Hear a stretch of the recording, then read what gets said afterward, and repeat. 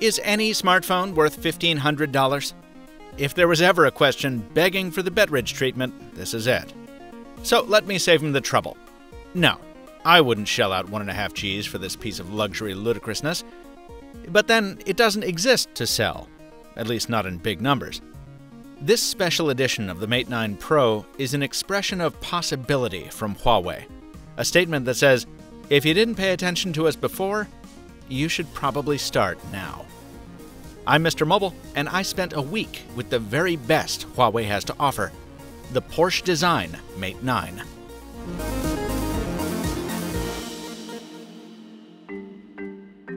To clear something up that might not be apparent to everyone, Porsche Design does not necessarily equal Porsche the car.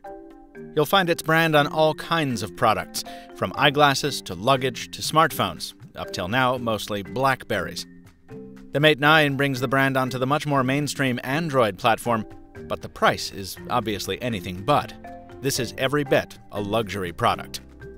Some of that comes across in the retail packaging, which includes bonuses like premium stereo earbuds and a custom leather flip case. But the standout feature is something you won't want to hide under that case. While the standard Mate 9 is handsome, in a conventional kind of way, the Porsche Design variant is built on the Mate 9 Pro, which is an entirely different class of device. A brushed aluminum backplate bending upward to meet a gently curved display. All of it here on the PD done up in black. The curve is less dramatic than Samsung's Edge screens, but that also makes the phone easier to handle, despite being heavier than most. The added weight plus the glass and metal build work together to produce a supreme in-hand feel. The only notable downsides for me? The casing's tendency to hold on to fingerprints, even after a good sleeve rub, and the unsubtle attention grab above the display. That display takes a step down in size from the Mate 9, but everything else is an upgrade in my book. A much sharper resolution and an AMOLED panel for higher contrast and deeper saturation. I was a little worried about the added strain on the battery, but the sheer size of the power pack, coupled with energy savers like the dark theme, make this phone a long-laster. More than once I forgot to top it up overnight, and it still carried me through the following day. Under the hood, the specs continue to impress, with standouts like 6 gigs of RAM and a large 256 gig storage capacity, with Huawei's own Kirin 960 silicon at the core. The tricking out even extends to acoustics, with a top and bottom split speaker setup reminiscent of the HTC 10, and 4 steerable microphones for impressive audio recording capabilities.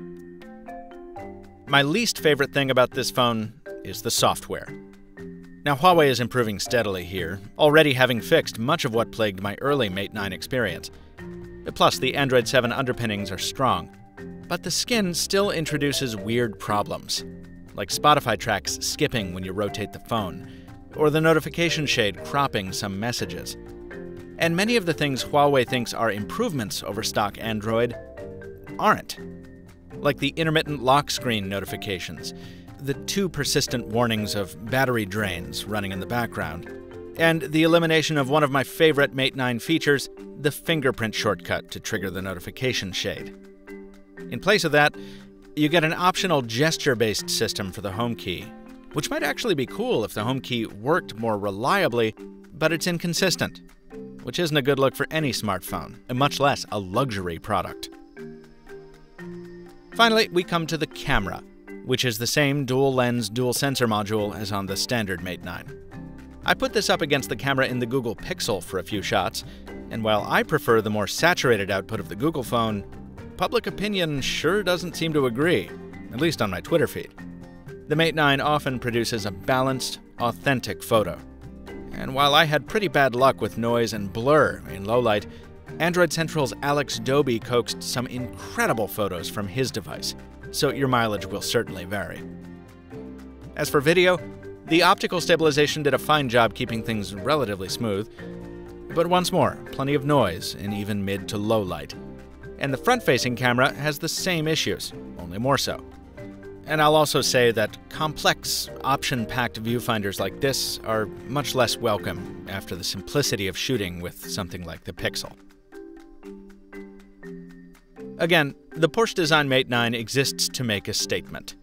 to show that Huawei can make a splash not just in terms of scale, but in style as well. Maybe the intention is to give a little Williams-Sonoma-style boost to sales of the standard Mate 9s.